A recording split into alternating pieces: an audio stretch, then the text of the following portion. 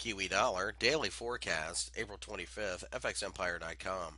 The Kiwi dollars, you can see, rose above the highs for the hammer on the previous session on Wednesday in order to show an bullish attitude as well as trigger a lot of buy orders above that.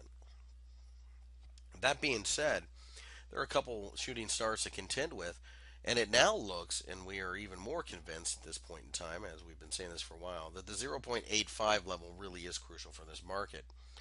Looking at this, if we get a daily close above that level, we are more than willing to go long of this market. And it does look like we've got a little bit of a risk on attitude to the markets right now, as several of the higher beta plays in various markets, not just the Forex market, look like they're getting ready to pick up a little bit. If that's the case, the New Zealand dollar will more than likely get a bit of a bid, and we should get our signal to start buying above the 0.85 level by the end of the session. However, needless to say, we want to wait until that has been confirmed. Simply buying now and assuming that's going to happen, of course, is reckless indeed.